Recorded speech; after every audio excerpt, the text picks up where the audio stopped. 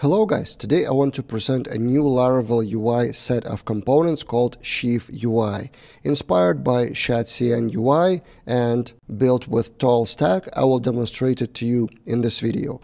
So we'll try to take Livewire default starter kit login screen and transform it to something like this. A bit similar, the details will be different, but this will be the code of Sheaf UI instead of Flux. So you will understand the basics how Sheaf works. And by the way, I apologize for my voice, have a little bit of a cold, but still want to deliver the value and shoot this video. So to use Sheaf UI in your project, you need to install Composer Require their CLI, and then each component, you go to the documentation of that component and do sheaf install of that component and then use it something like this. XUI dot whatever is the component and then additional options. So let's do exactly that. In this video I will demo the installation. So I have a project with default Livewire starter kit installed, and then I go Composer Require, which is successful, and then we need to also run sheaf init, which will ask a few questions. Install package, no. Setup Livewire, no, we already have that set up. Dark mode, no. And then let's leave everything as defaults. So yeah, seems successful. And now let's try to change Flux button to a button from Sheaf UI. For example, this button. Let's run this command, copy paste to here.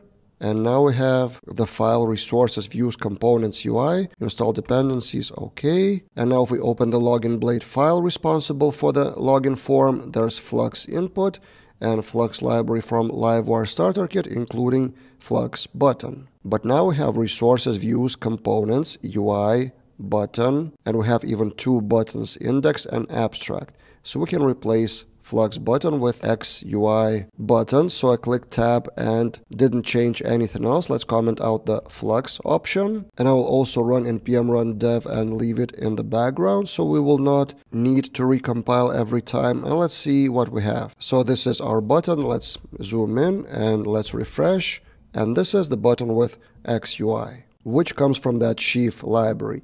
In this fashion, we can change Flux link here, Flux input, and others. So for example, Flux input for email becomes, I will paste it from my notes, something like this. UI field, label, and input. All of them I have installed behind the scenes. And if we comment that one out and we refresh our page, it doesn't look different at all. But it's powered by a library, which gives you the freedom of components in your resources views.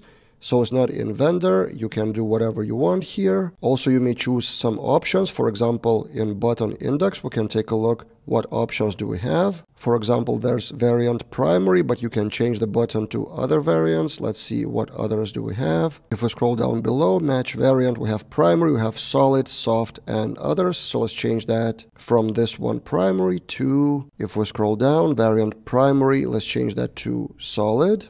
And this would be the example of solid button. And then you can browse the set of components here on the left, pretty big one, but not all of the components from like basic ones are implemented. For example, I haven't found checkbox. So instead of checkbox, you could potentially use something like switch toggle, this component. And then later I found on their homepage, there's a link to roadmap where checkbox is already work in progress. Also, in addition to components in the docs, you may find starter kit. So Laravel starter kit, which you can use like this, will give you a Laravel project with authentication using that Sheaf UI. Let's try it out. So this will be the prompt, Laravel new starter using that starter kit.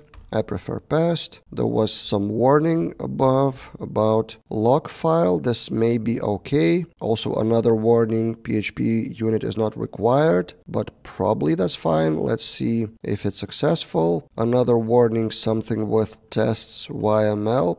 Maybe that is also not crucial. I'm not sure, but I will install npm dependencies and let's see. So let's launch starter.test, and we have that homepage similar to what their Sheaf UI homepage is, but then login and register is powered by Sheaf UI, which looks pretty good, or at least totally different than default starter kit. So if you want something unique to not be another project with the same starter kit, you may go with starter kit by Sheaf UI. So yeah, overall, first impression is pretty good new library of Laravel UI components.